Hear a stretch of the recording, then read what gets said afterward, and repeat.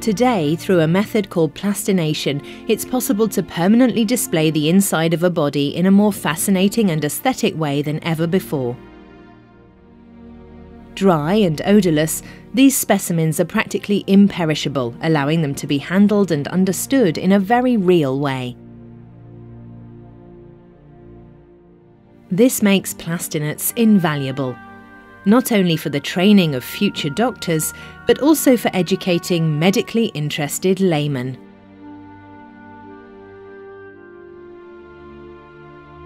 A Body Worlds exhibition in Germany. The pieces on display are not works of art in a conventional sense, rather they highlight the craftsmanship and complexity employed by nature to create the human body.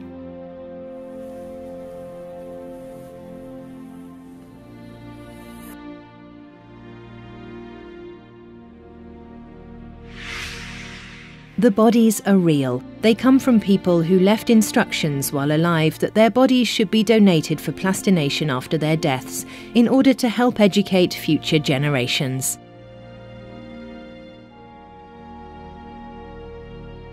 To prepare a body for plastination, it's first necessary to halt its decay. To do this, a solution of formaldehyde is introduced into the body's arterial system.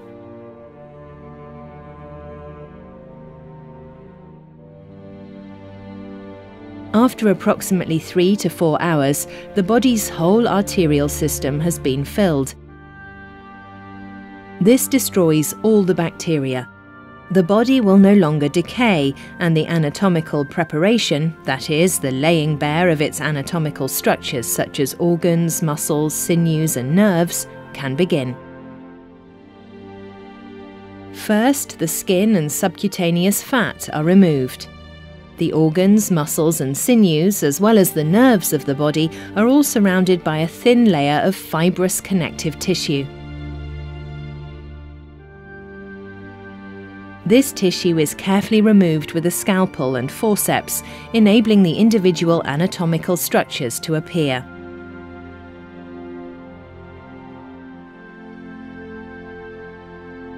Alongside a good anatomical knowledge and manual skill, preparation requires much patience. Preparing a whole body can take anything up to 800 hours of work.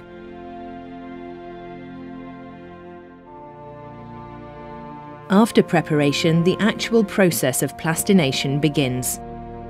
In the first step, the water and soluble fat in the body are replaced by a solvent.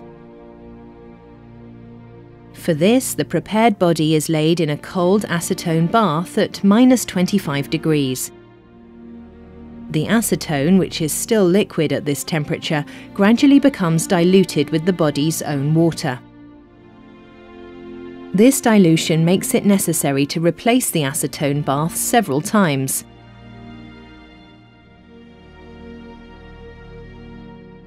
The water concentration in the acetone bath is continuously monitored in the laboratory. When no more water can be measured in the bath, the body is classed as water-free. The acetone is then warmed to room temperature to dissolve soluble body fat from the tissue. This process of dehydration and defatting takes approximately 3 to 4 months. The next step is the main process of plastination, forced vacuum impregnation. The acetone-soaked specimen is laid in a bath of liquid silicone and subjected to a vacuum. The vacuum sucks the acetone out of the specimen, creating a loss of pressure in the tissue that pulls the silicone into every last cell of the body. The escaping acetone collects in pearls on the surface of the silicone bath and is continuously sucked away. When no more acetone bubbles appear, the impregnation is complete. The process of impregnation takes about 6 to 8 weeks. The specimen is removed from its silicone bath and allowed to drip dry. In this state, it's still flexible and adaptable. After impregnation comes the positioning. The body is now placed in the desired pose. Its anatomical structures are also positioned with the help of needles, wires, staples, and other aids. Depending upon the specimen, the process of positioning can take anything from a few weeks to several months. In the final step, the specimen is hardened with a special gas. An airtight chamber is built around the plastinate, into which the gas is inserted.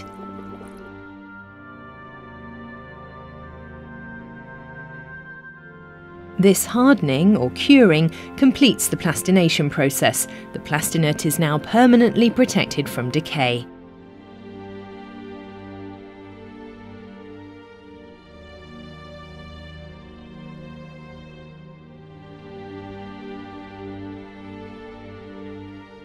One special use for plastination is sheet plastination.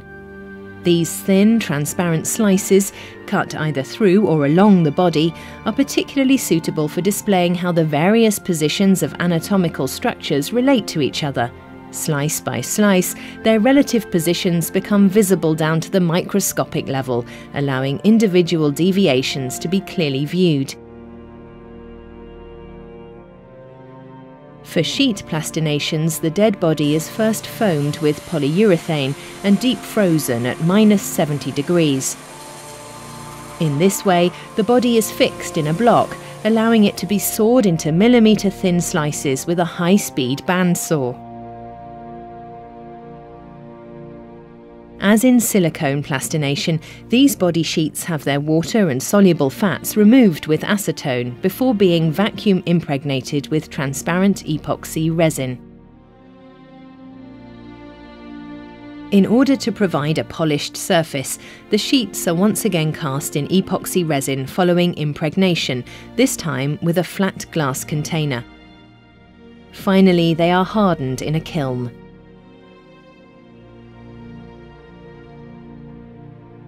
Plastination was invented in 1977 by the doctor and anatomist Gunther von Hagens. Since then, it's been continually developed and refined. Today, his workshop is located in Guben in Brandenburg, close to the German-Polish border. It's the largest and most modern plastination centre in the world. The facility includes a section for the general public, called the Plastinarium, where visitors can follow the individual stages of plastination close up. Spread across 3,000 square metres, it offers a fascinating glimpse into the anatomies of both humans and animals, as well as various plastination techniques. The Plastinarium is a public exhibition, a centre of anatomical excellence, and a transparent factory in one.